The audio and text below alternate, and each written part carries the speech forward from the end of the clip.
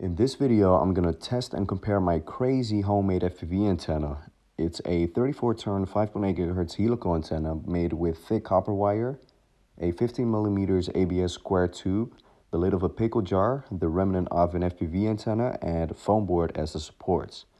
I've managed to build one of these by Giant Ant Cowboy's instruction video on how you could build helical antennas yourself. And if you want to find that video, I'll put it in the description for you to check it out. So I'm not that well known about helical antennas and antennas in general, but I know the more turns you have on your helical, the more range you could get to some extent. I've searched through the internet and found a couple of videos of FPV pilots with their own homemade helical antenna having a huge success in their long-range FPV flights. First, I started out with an 11-turn helical and got over 4 kilometers at 600 milliwatts of power with perfect video, with also the turns in return to home and everything else. This was huge for me because I've never ever gotten these results before at 600 milliwatts, even with my previous antenna, the 150mm triple feed patch array. This is because the area that I live in radiates a lot of interference, and FPV flights were always not enjoyable anymore after 5 to 6 kilometers out with more than 800 milliwatts of power because the video link broke up every time or flashed in black and white. So after that success with the 11-turn helical, I've built myself the 34-turn helical just to see what happens, but with the hope to one day finally fly over 10 kilometers under FPV with a solid video signal at 5.8 GHz. So because I have no 3D printer, I had to spool the wires up by hand, but the whole antenna was done within 1.5 hours, with most of the time perfecting the turns between each coil. So I prepared my long-range FPV observer to fly this 4-kilometer waypoint mission a couple of times so that I could go switch between channels on my goggles to tell the difference between each antenna. And I cannot use the DVR because the files are corrupted somehow. So you see me record the inside of the goggles with my phone. So the flight plan for today is to have this plane 4 kilometers out that way with the INAV waypoint mission, so the transmitter will be completely turned off.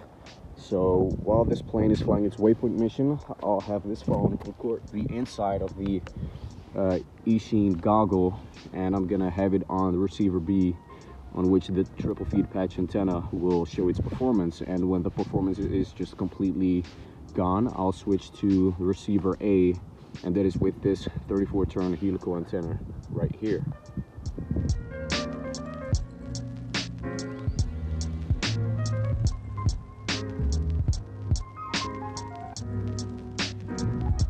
So the triple feed patch is on there, and as you can see, it is good for 1.3 kilometers so far. And this is at 200 milliwatts of power. It's at 3.35 kilometers so far. You know, the video is still great. Video is still there. RSSI is still there as well. That's surprising because the transmitter is on ground and the distance is just crazy. I've never gotten so far with the X8R receiver, and the RSSI is just at the 50s. So that's quite impressive. It's almost at 4 kilometers out, and then it will go back. But now for a comparison, I'll change it to the, as you can see, the performance is still there. It's turning around now. It's going back for its third waypoint. This is with the helical antenna here. And if I aim it correctly, the video is also as fuzzy. Oh, okay. The plane is, oh wait, here it is. This is clear video. Almost clear video. Yeah, this is the best I could get. At 200 milliwatts of power, 3.5 kilometers. You know what? I'm just gonna do 25 milliwatts and repeat the waypoint mission with different batteries. Can you guys see the plane? Well, I can. It's way out there, and the strobe lights are so visible. Not anymore because this stupid camera doesn't want to focus right now.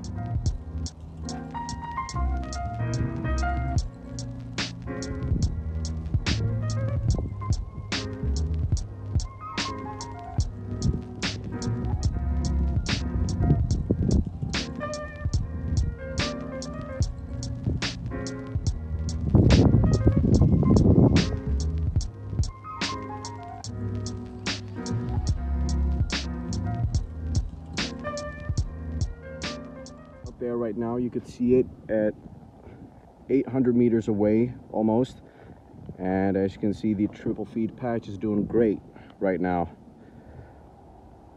So right now it's at 1.63 kilometers away, and if this camera want to focus, you could see the plane just blinking out far in the distance, way over there.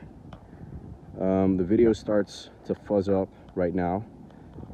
Well, not anymore, because now I got it fixed at where it's flying now.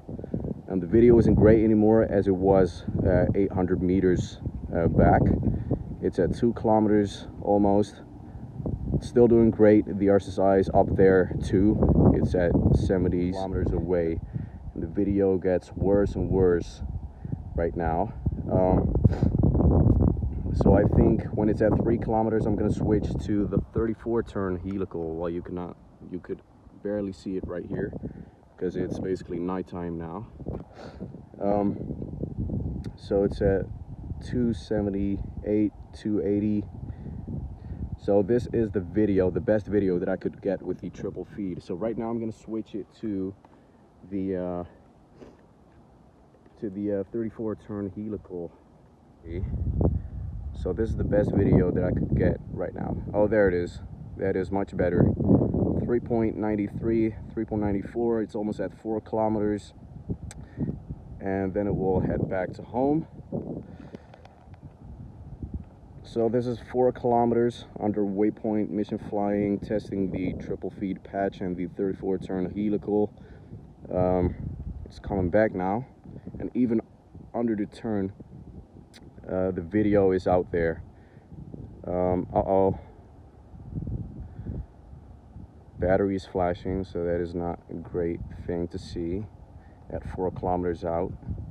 I hope it decreases, otherwise I have to take control manually. So the plane is there. Okay, so this is with the 34 turn helical. So now I'm gonna switch it to channel B and see what it does there, or how the video is. Yeah, so the video is not that good at all, and I'm aiming it at the plane, and even even at 3 kilometers. Okay, wait, so I'm gonna try and focus this camera because I could see it.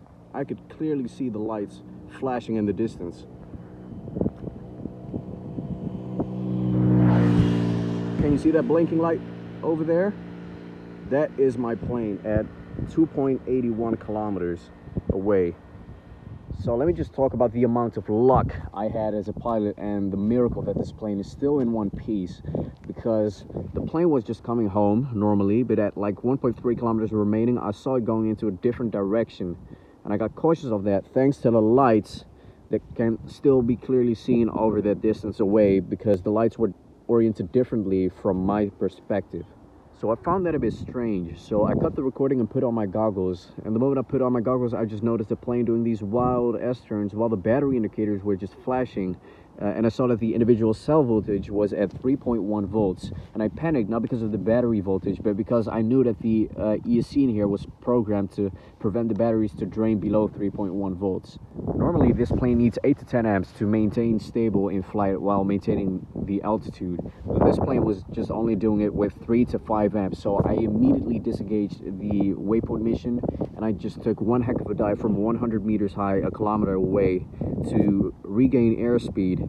And this was all with the motor off, and I tried to line up with this bike lane here that acts as my runway, and luckily there was nobody just passing by, no runners, no scooters at all. But the problem was I saw nothing on my goggles. It was pitch black, so I wasn't sure if I was lined up with the bike lane here or with the water here.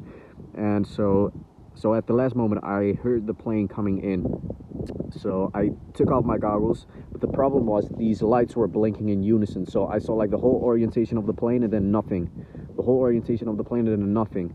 So I came in, I lined up with the bike lane here, but the problem was I was very close to the tree, like I was actually flying behind the tree, so I panicked because I knew I was very close to the tree. I was not past it, so that meant that I was very close, so I took one heck of a turn away from the tree and then back to the bike lane here, and luckily I was just in time to get it lined up, And then at one moment I saw it so close to the ground that I just put on full up elevator, and then I just heard it just grind the ground ever so softly. So I was very happy with that landing, because the chance of that going very well was so minimal. Like, I could have crashed into the tree or in the water, or got disorientated and just landed somewhere else, like in this rough grass or anywhere else but this soft ground here that acts as my runway. So I'm very happy with this miracle. The plane is still in one piece. I could still fly with it, no damage at all. I think I've gathered enough information or data on the antennas. And so furthermore, I want to thank you guys so much for watching, for supporting my content, my videos. You know, Merry Christmas, Happy New Year, fly FPV. Take care, and goodbye. Oh boy, it's time to head home.